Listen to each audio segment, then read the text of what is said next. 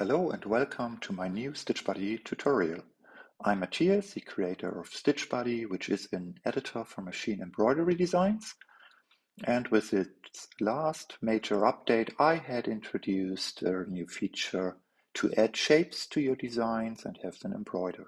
And with the new version, StitchBuddy 3.1, this feature is going to be enhanced so you can work with text and add SVG files to your designs. And in this tutorial, we will create a small SVG file and after that use it for a new design in StitchBuddy. For creating SVG files, I'm using the app Graphic.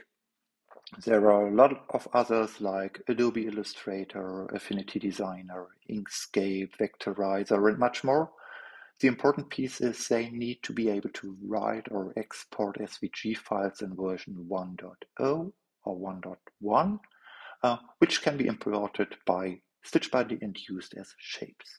So let's start with creating a small SVG file in Graphic. And let's start from scratch. So I'm using a new canvas here. And the important piece here is that I'm sizing it at 1000 pixel width and 1000 pixel height. Actually, the unit isn't important, but the scaling is, because StitchBuddy is interpreting a unit as a tenth of a millimeter. So a width of 1000 would equal to 10 centimeters, which is roughly 4 inches. So here I'm working on a canvas 4 by 4 inches, and I'm using the grid template just for an easier alignment of objects.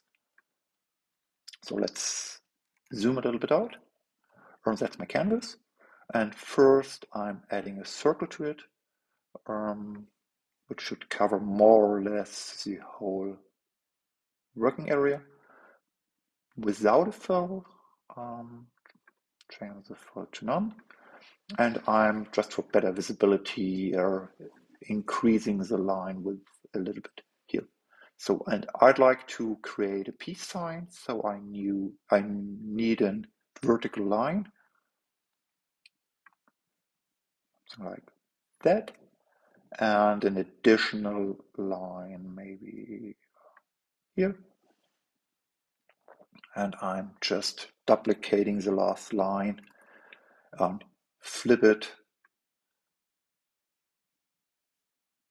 horizontally and align it properly to have a peace sign, something like that. So now I'm increasing the line width of all objects, so I have to select all to make it really a sign, something like that probably.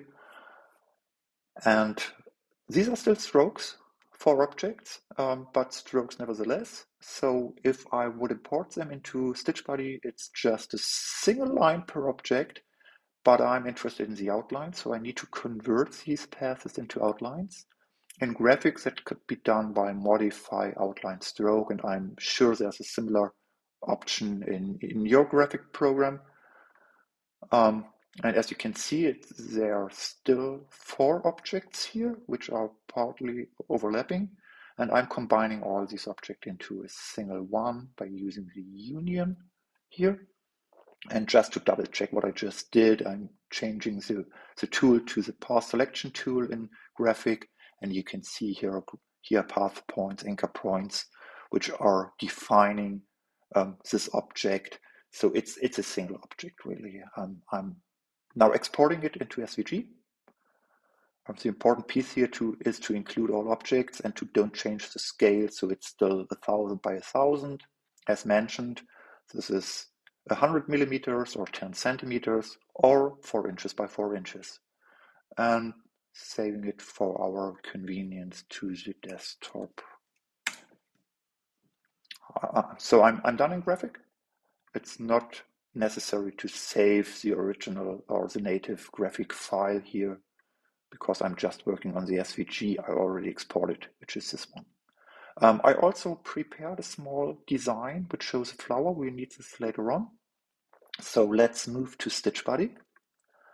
And here's a small notification about the new feature set. I can dismiss this, and I'm working on a new design. Let's again zoom out a little bit for a better overview, and I like to add this peace sign as a new shape.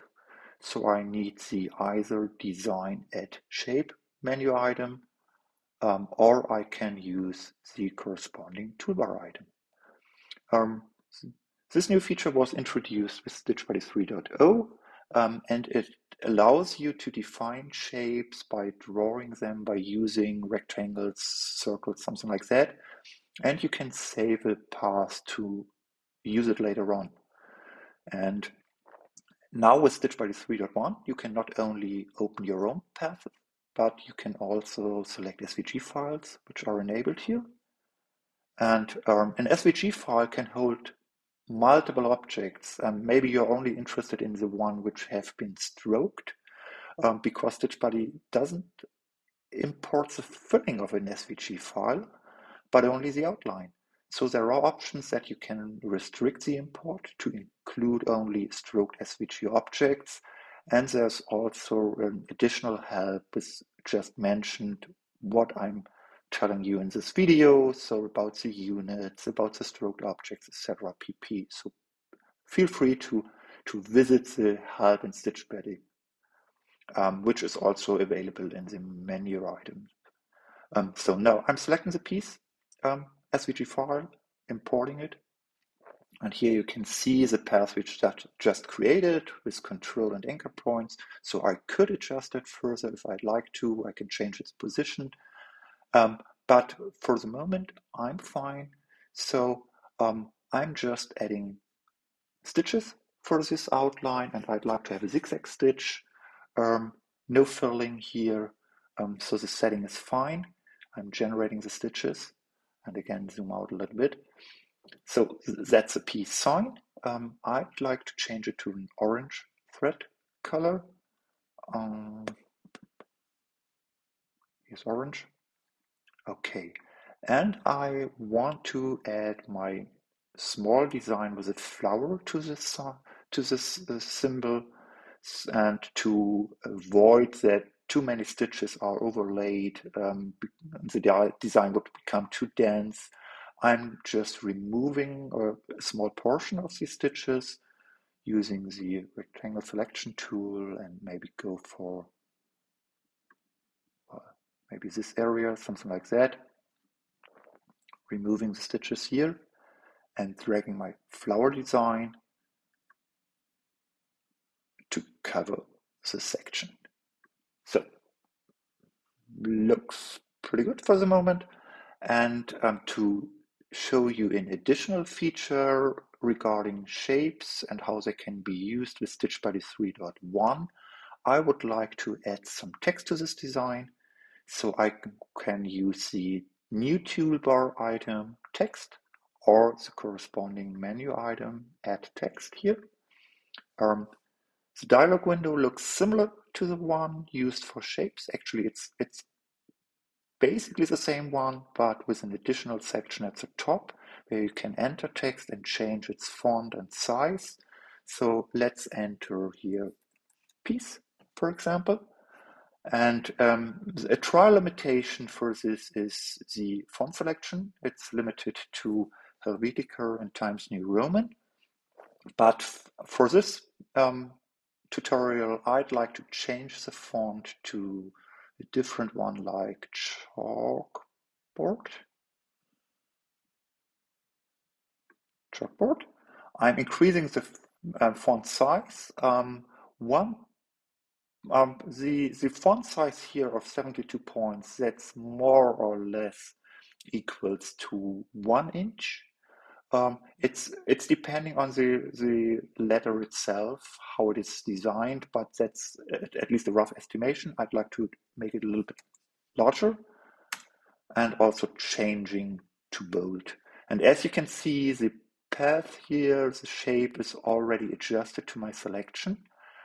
Nevertheless, it's still a shape for StitchBuddy, so I can change its position And I could even change control points. The important thing is if I'm doing that and changing the text after that, my adjustments will just be overwritten.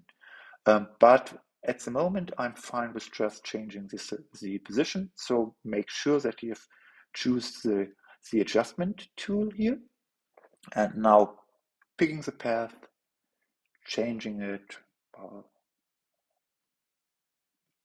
to be positioned under my peace sign.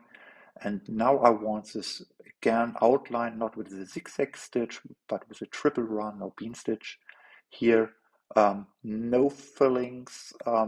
Maybe caution here.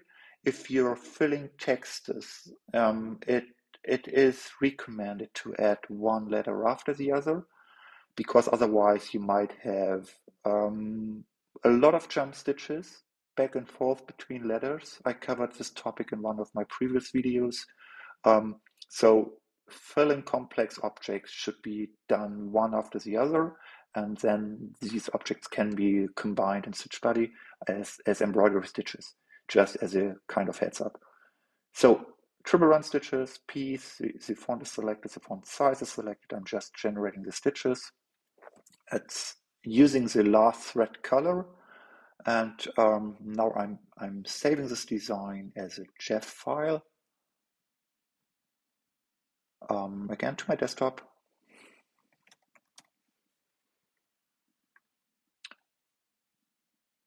Okay, I haven't already purchased this, so I'm not able to save the design. Maybe that's a good opportunity to show you the new in-app purchase here. So in in-app purchases, it's not only the StitchBuddy Pro selection, which is required to save designs with more than 1,000 stitches, but there's an additional one, Creator, and I'm just now buying the StitchBuddy Pro here. And it's in a test environment.